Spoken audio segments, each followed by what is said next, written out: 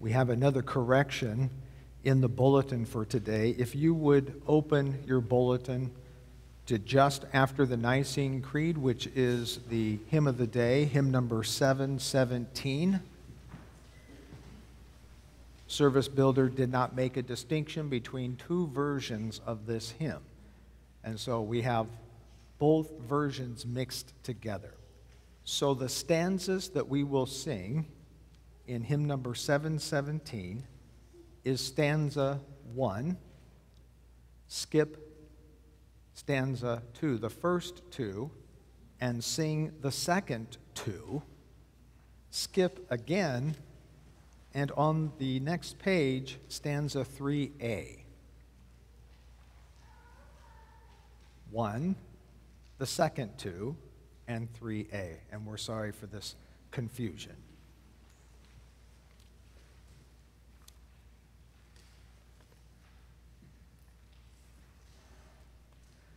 The psalmist writes, "In my distress, I called upon the Lord. To my God, I cried for help. From his temple, he heard my voice, and my cry to him reached his ears." Very comforting words. We begin then with the singing of hymn number 726, Evening and Morning.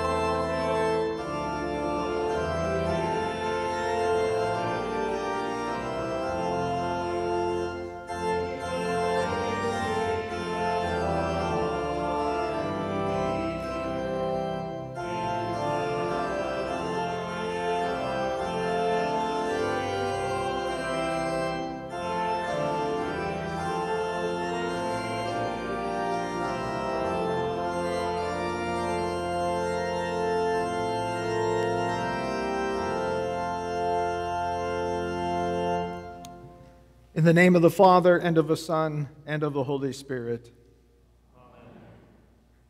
Beloved in the Lord, let us draw near with a true heart and confess our sins unto God our Father, beseeching him in the name of our Lord Jesus Christ to grant us forgiveness. Our help is in the name of the Lord. I said, I will confess my transgressions unto the Lord.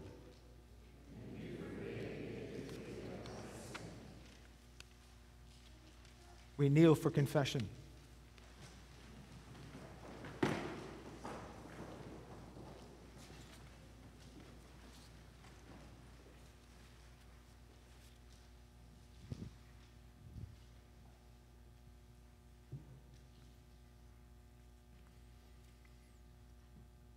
The ninth commandment, you shall not covet your neighbor's house.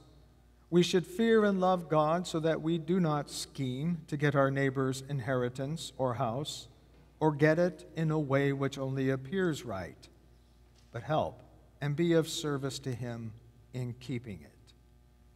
Have I longed for the honor, wealth, happy life, or what seemed the ease of the lives of others? Has my life been full of the craving for these things? Have I been stingy and self-indulgent with my money, trying to keep up with what others have? Have I tried, by claims to various rights, to make the property of another my own?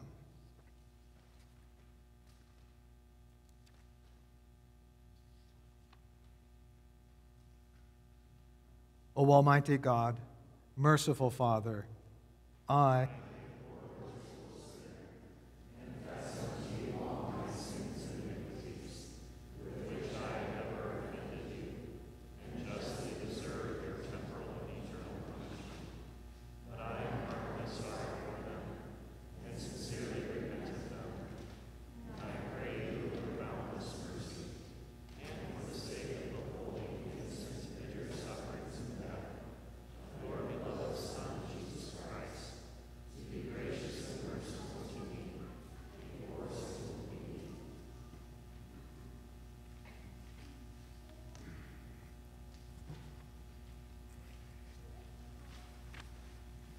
upon this your confession, I, by virtue of my office as a called and ordained servant of the Word, announce the grace of God unto all of you.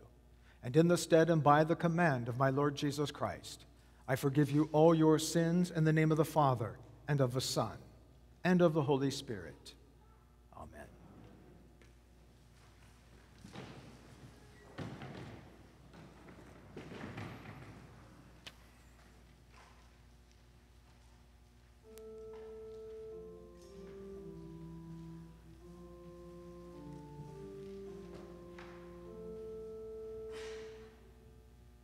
I will bless the Lord at all times.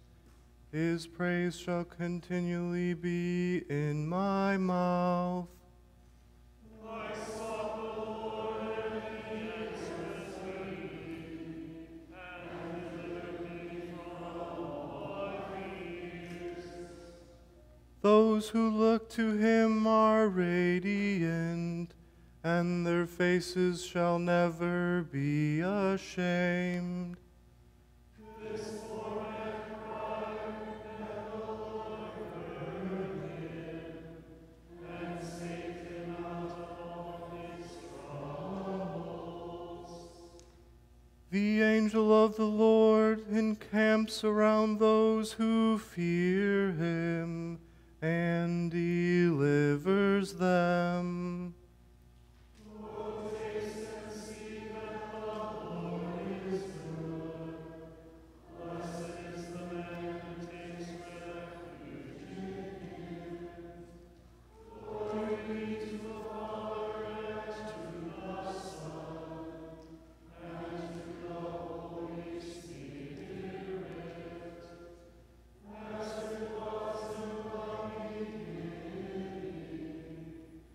Is the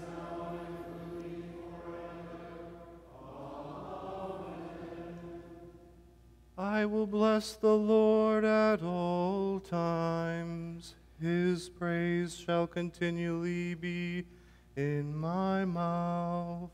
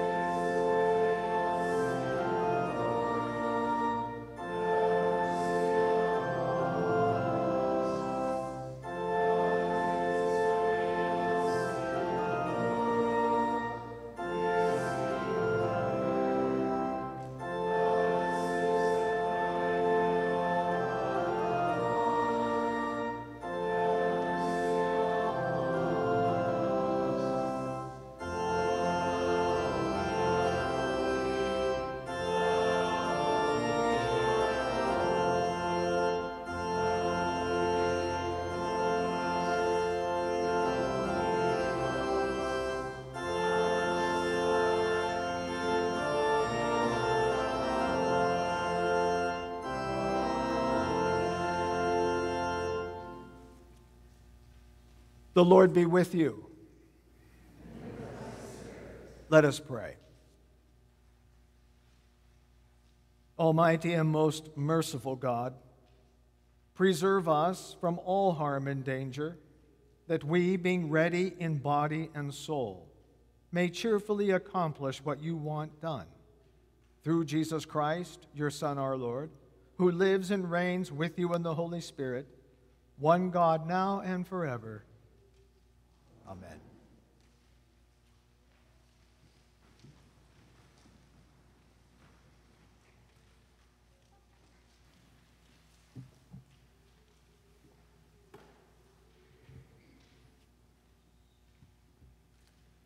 The Old Testament reading for the 10th Sunday after Pentecost is from Job chapter 38.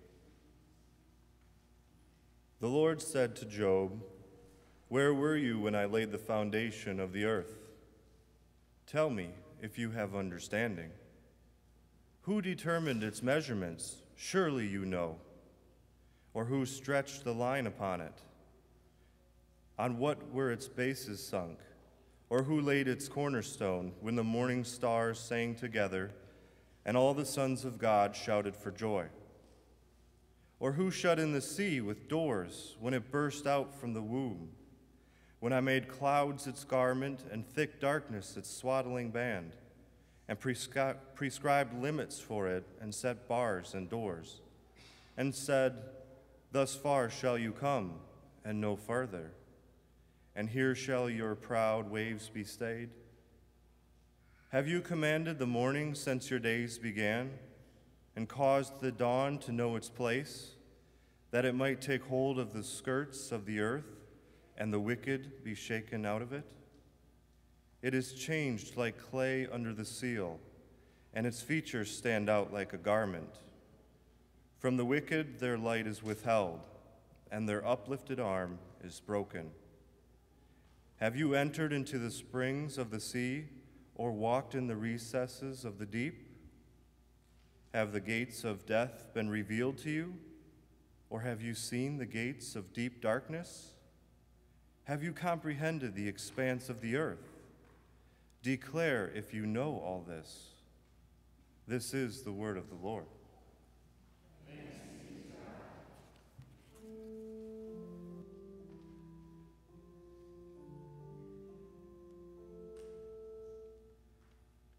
Fear the Lord, you his saints, for those who fear him lack nothing. Many are the afflictions of the righteous, but the Lord delivers him out of them all.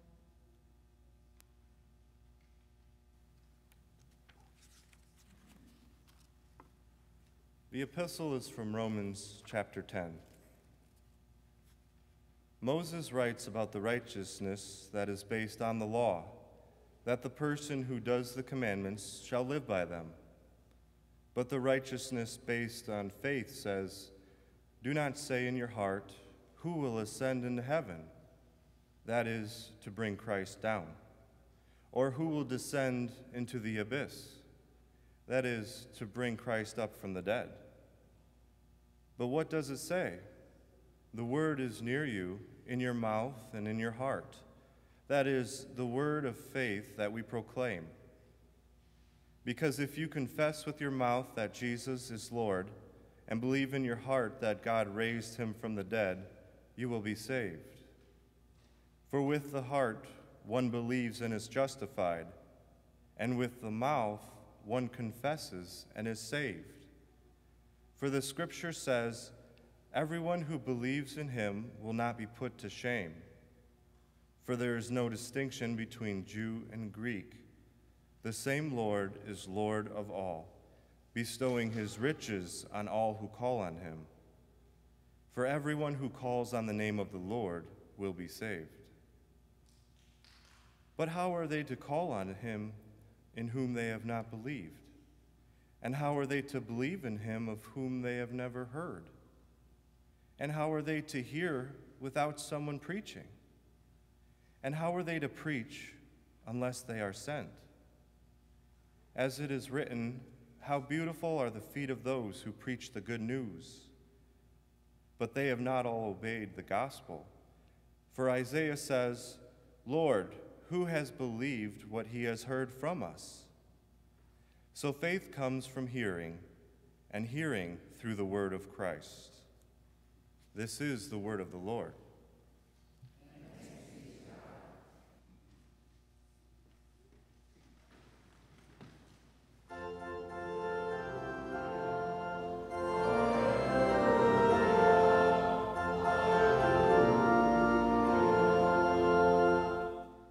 The Holy Gospel according to St. Matthew, the 14th chapter.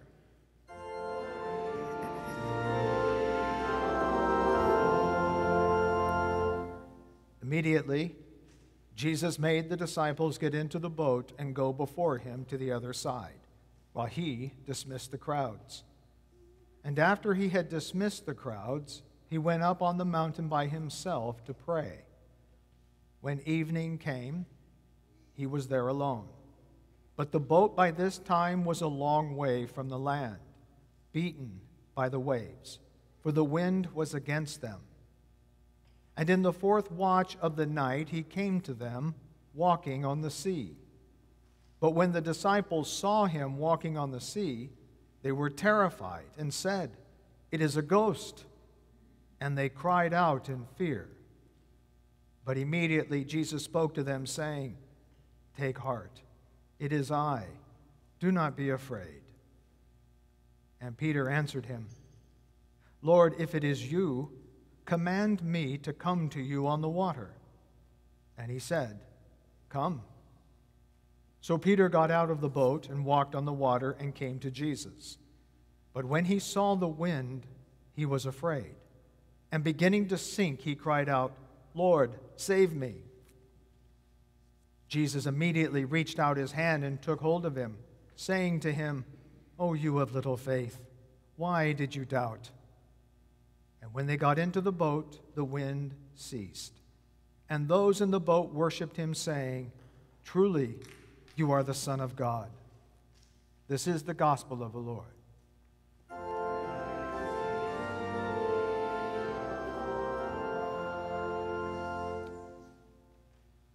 We confess the Christian faith in the words of a Nicene Creed. I believe in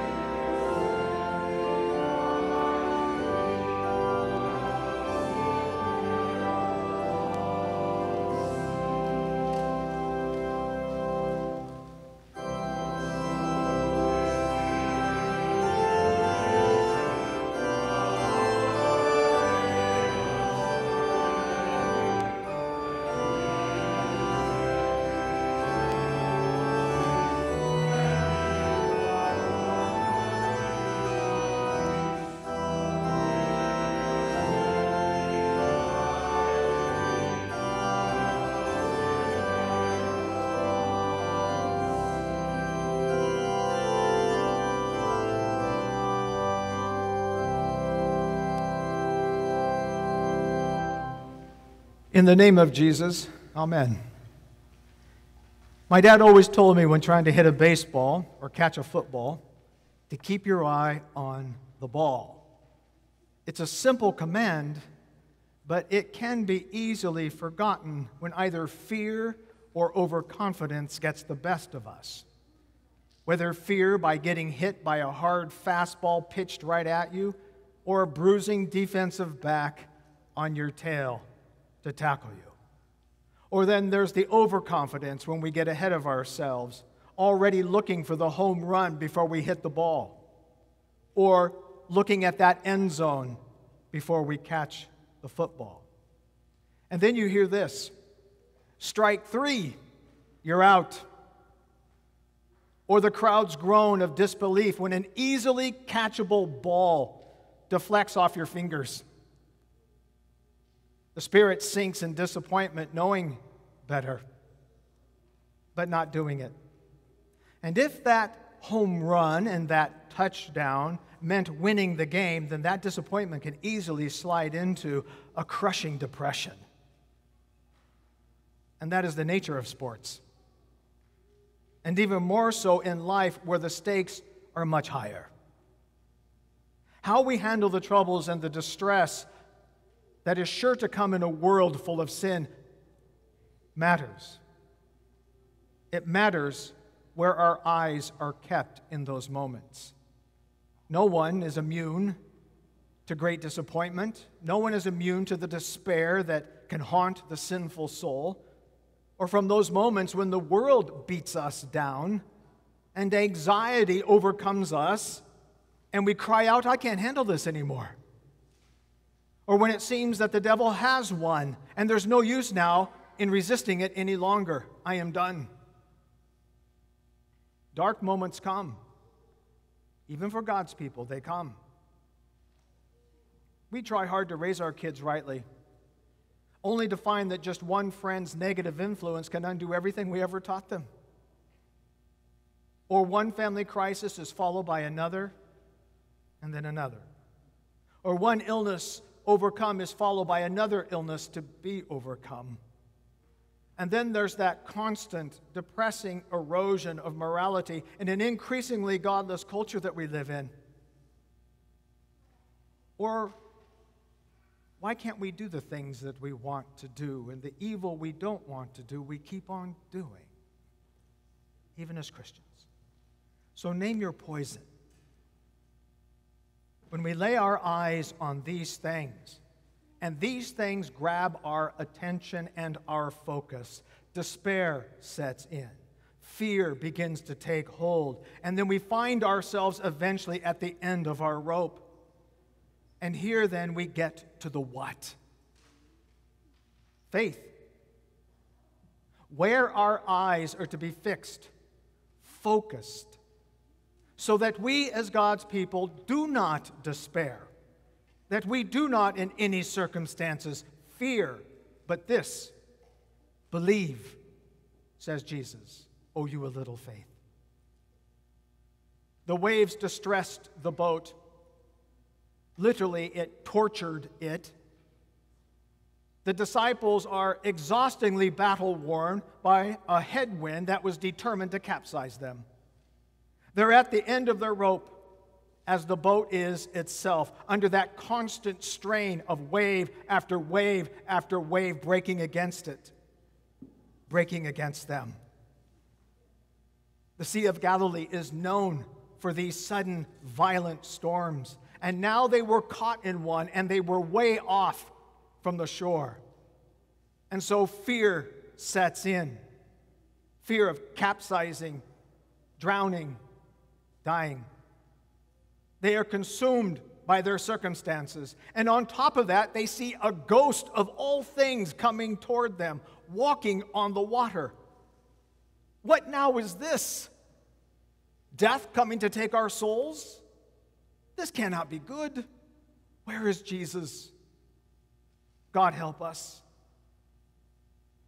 That is the question, isn't it? In those tumultuous times, where is he? Where is he in my suffering? He's right there.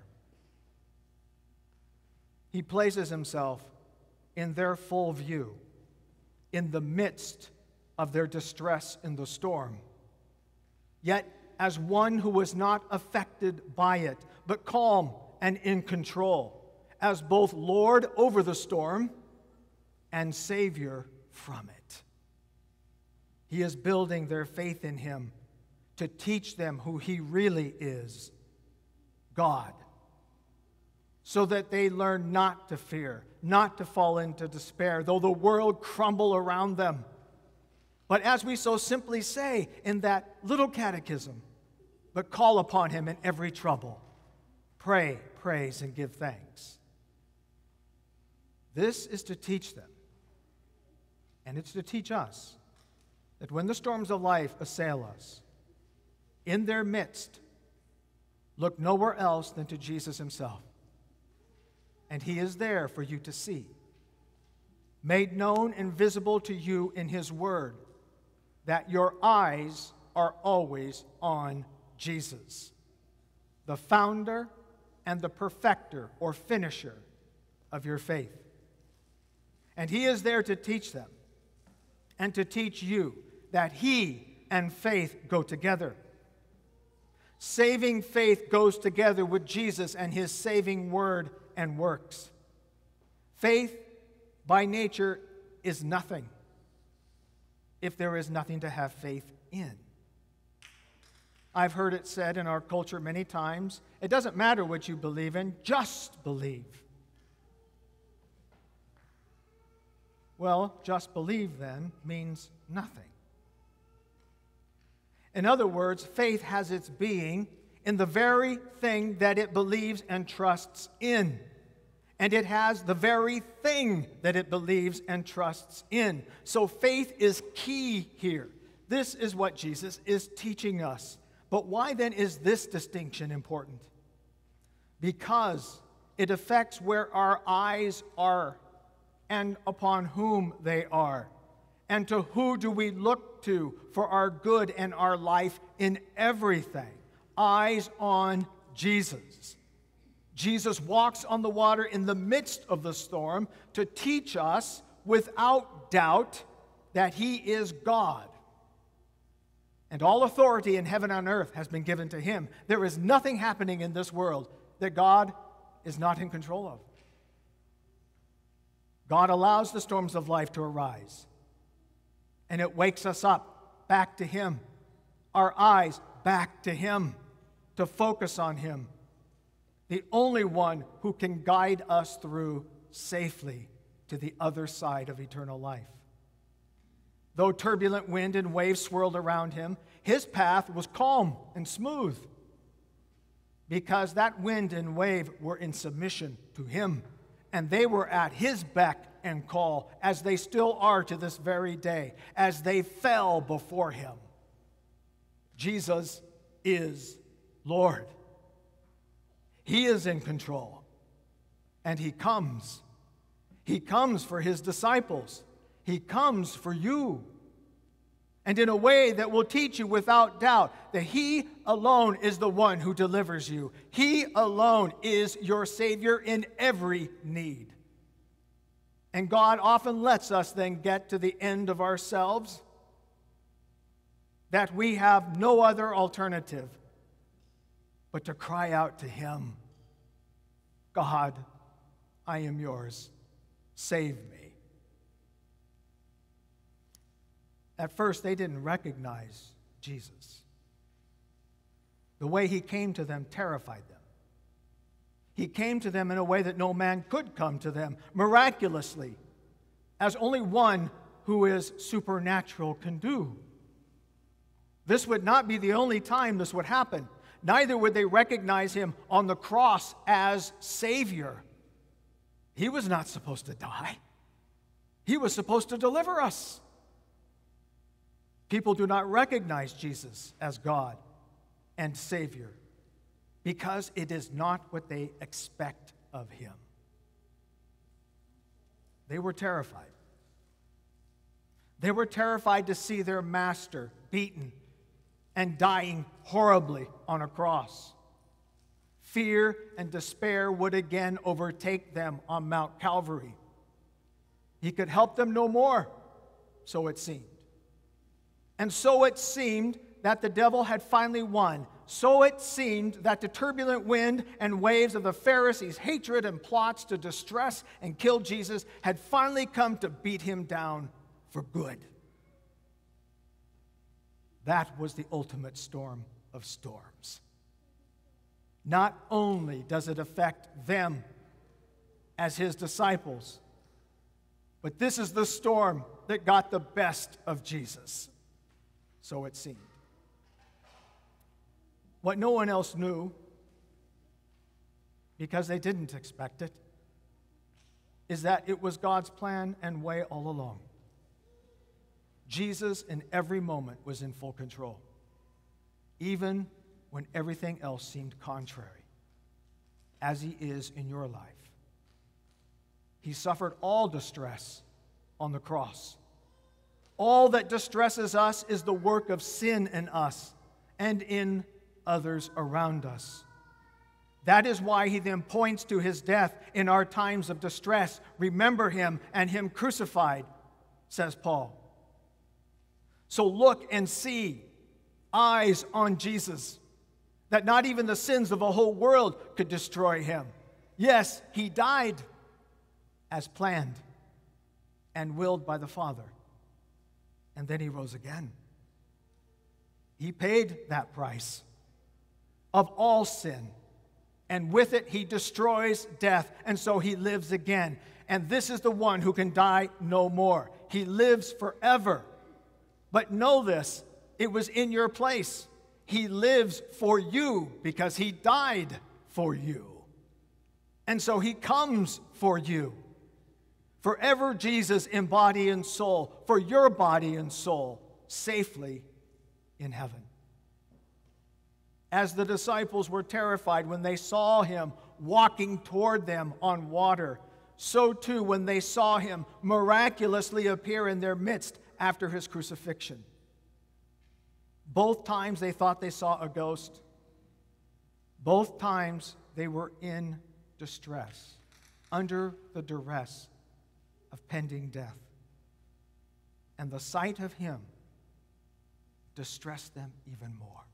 It is a ghost. But then he said, he spoke the word, take heart.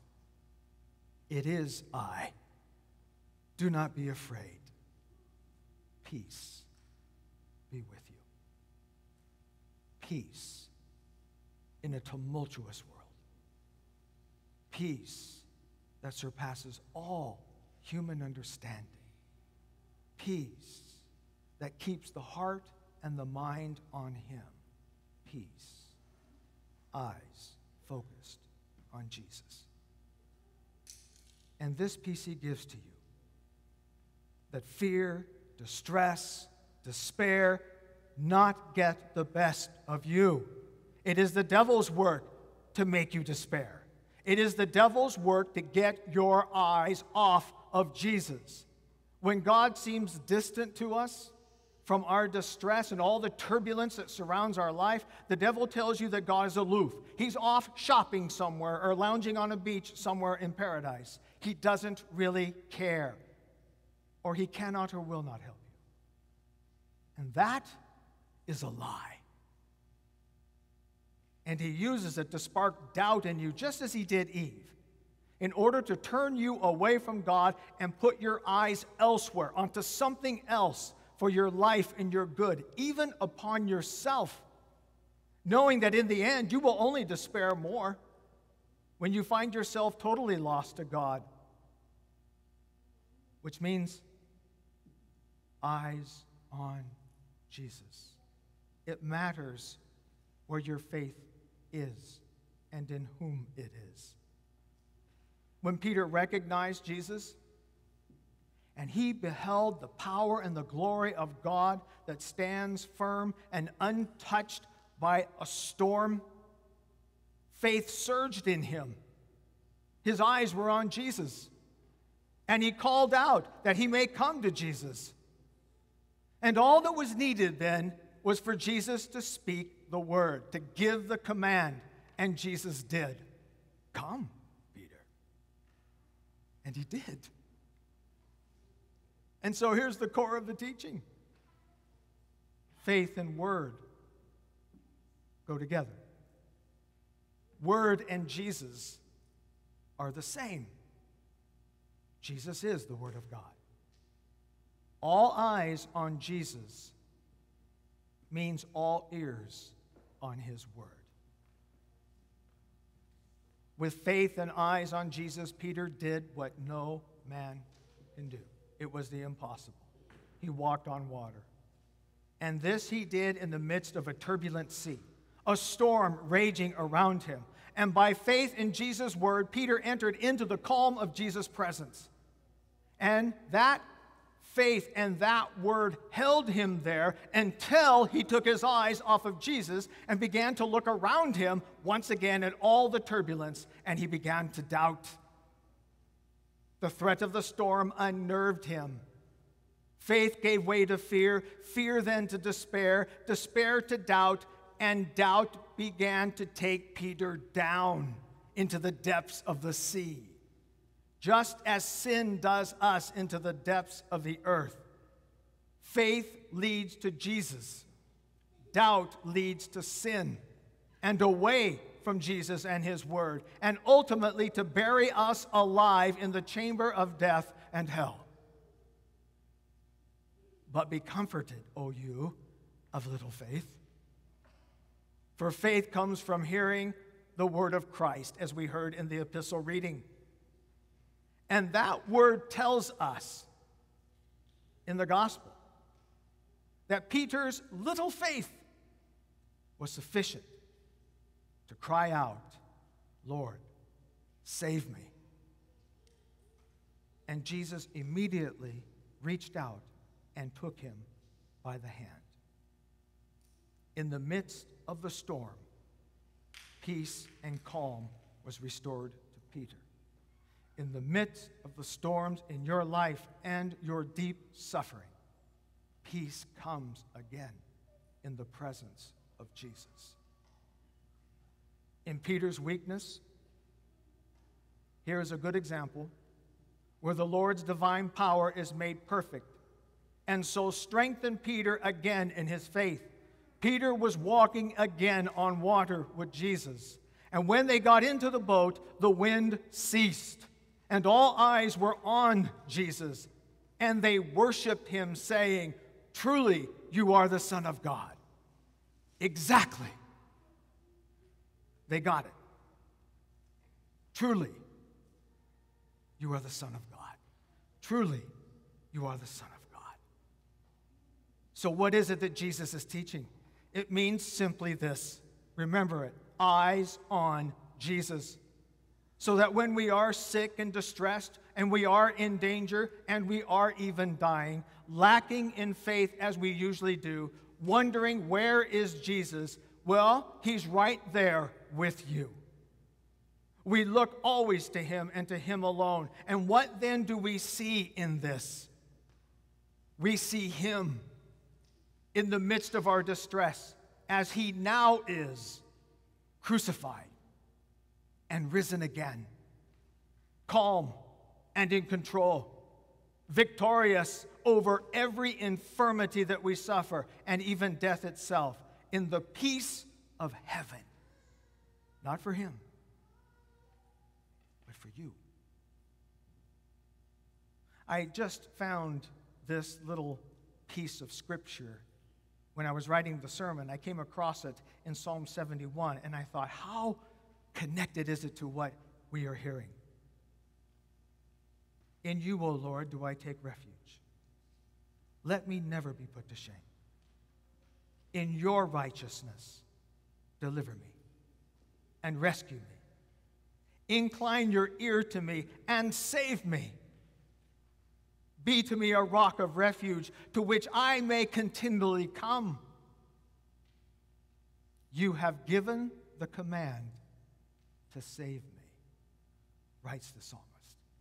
Remarkable. For you are my rock and my fortress. Where is he? Where is Jesus in this tumultuous, sin-tossed world? He is here. Here in the ark of his church, where his hand stretches forth from heaven to grab hold of you and to bring you back upward heavenly in health and life and faith and all that is good and right and true eternally before him. My heart faints within me. Let us pray. Lord Jesus, both David's Son and David's Lord, thanks be to you, because you undertook the battle against our enemies, and you ransomed us from the power of them that hated us. As you now sit at the right hand of the Father, a Lord over all things, be our rock and our defense, our buckler and the captain of our salvation, that in your name we may defy and despise the very gates of hell, triumphing over them forever and ever. Amen.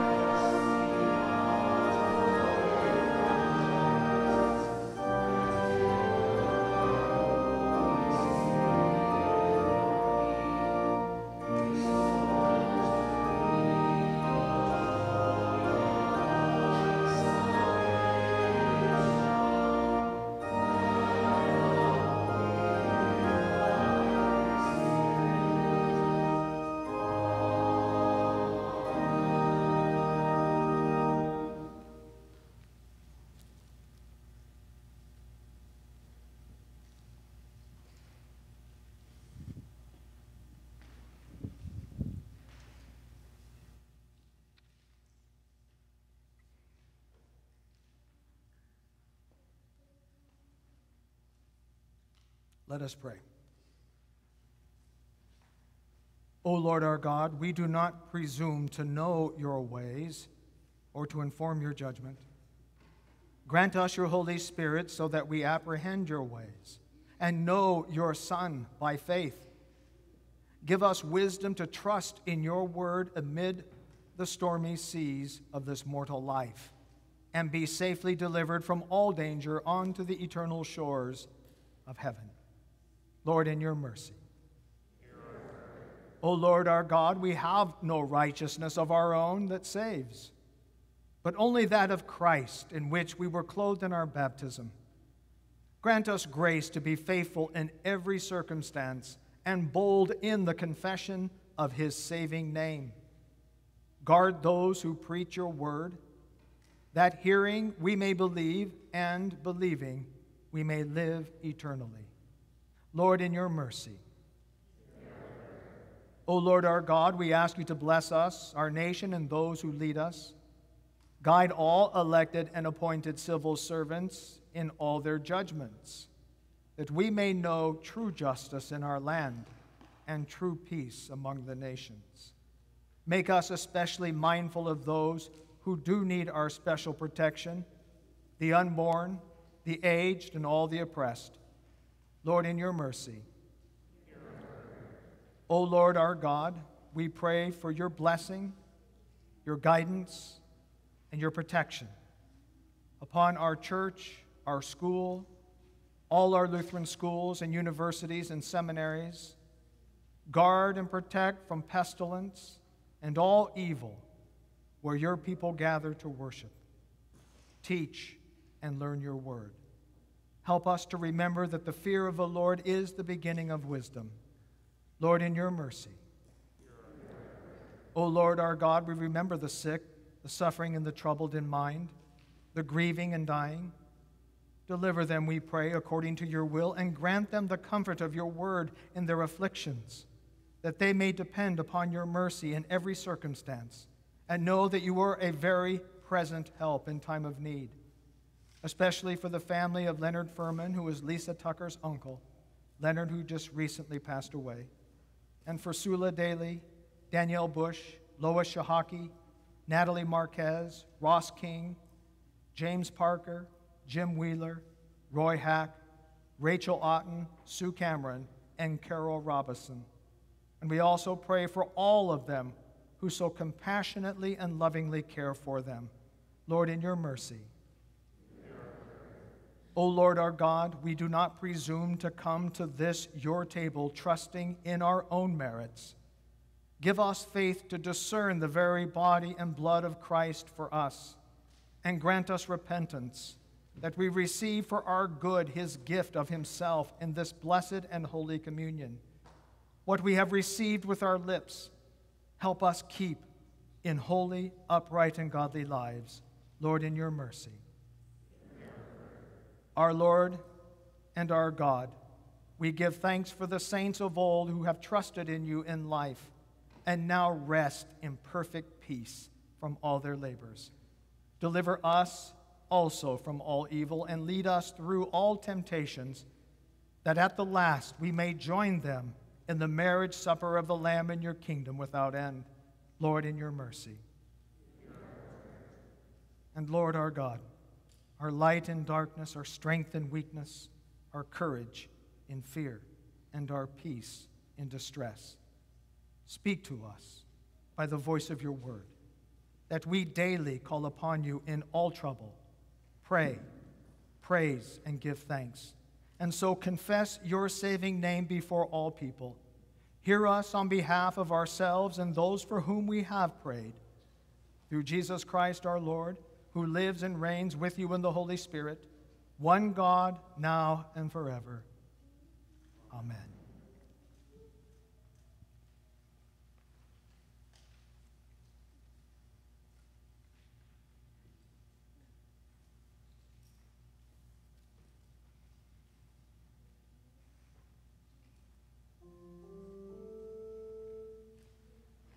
The Lord be with you.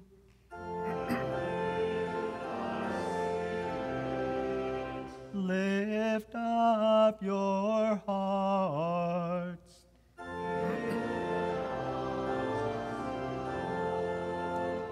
Let us give thanks unto the Lord our God.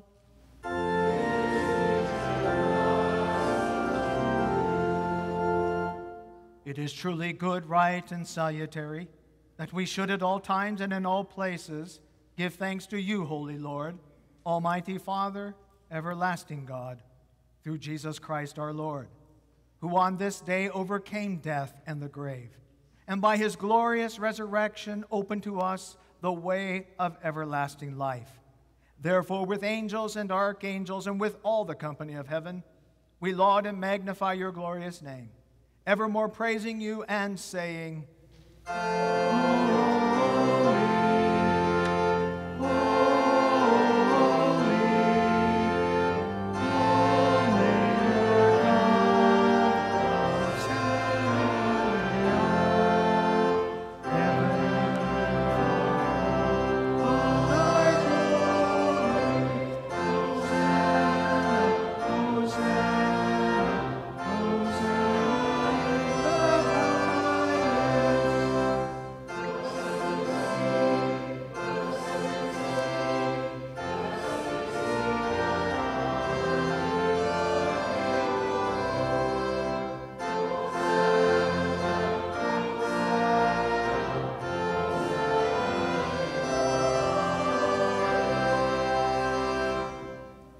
Our Father, who art in heaven,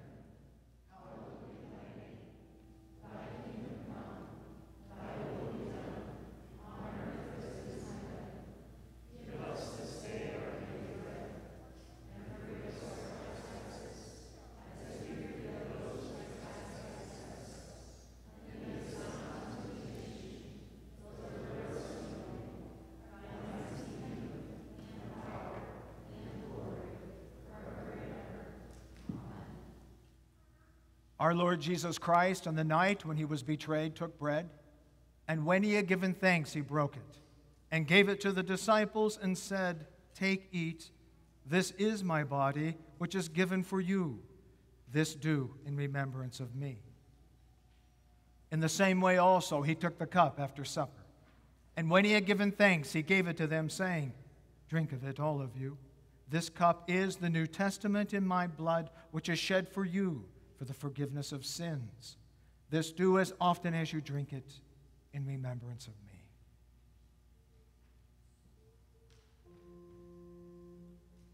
The peace of the Lord be with you always.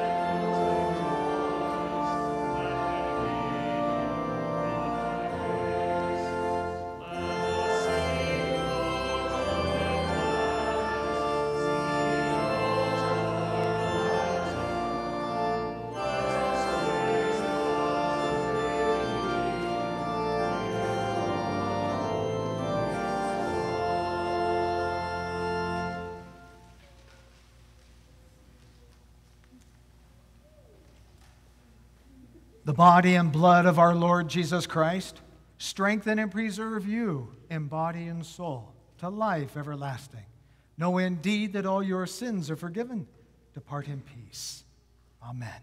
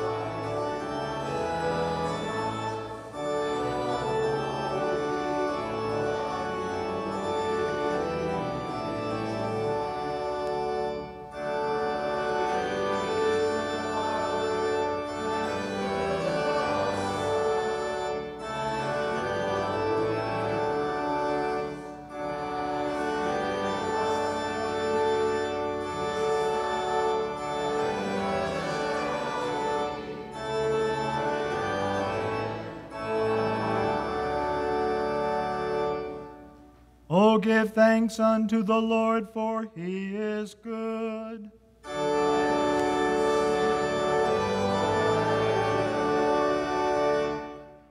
Let us pray.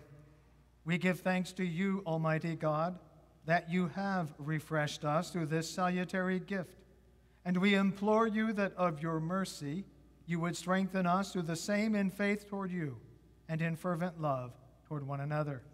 Through Jesus Christ, your Son, our Lord, who lives and reigns with you in the Holy Spirit, one God, now and forever.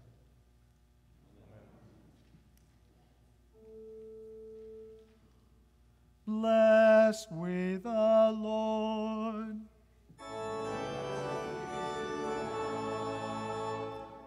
The Lord bless you and keep you. The Lord make his face shine upon you and be gracious unto you. The Lord lift up his countenance upon you and give you peace.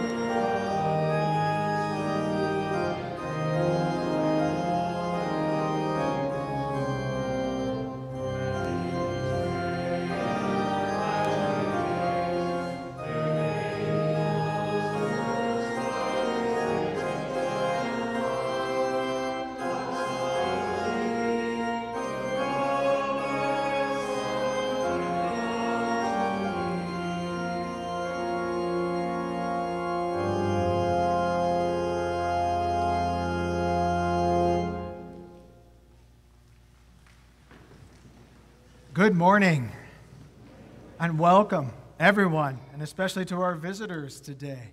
What a great day to gather together and to hear the word and to have our faith strengthened in the word of the Lord and to know that God is truly with us always. Even in the midst of this pandemic, He is with us, standing calm and in control of all things. Therefore, I am happy to announce that we will this week open our school. It is a big week for us. Many people have worked very hard to make sure that all reasonable safeguards are in place for our children and that we will also begin the necessity of educating them. And so I look forward to it. I look forward to the chapel, to the teaching, to the teachers, to everybody being back together again. What a blessing we have. Therefore, keep us in prayer throughout the days that lie ahead, that we always remember that Christ is with us. I was thinking of that in the third stanza. Thou camest to our hall of death, O Christ, to breathe our poisoned air, to drink for us the dark despair that strangled our reluctant breath. How beautiful the feet that trod the road that leads us back to God. How beautiful the feet that ran to bring the greatest news to man. And that speaks of the heart of what our school is about. Learning about God in the right and true worldview. Thanks be to God for that. And an announcement that next Sunday we will have the rededication of our teachers here, and at the same time we will be installing our new interim principal, Paul Marinko. So please be in prayer for our faculty and our new interim principal, and certainly we would like to see you here again next week. Have a wonderful week, and God's peace be with you.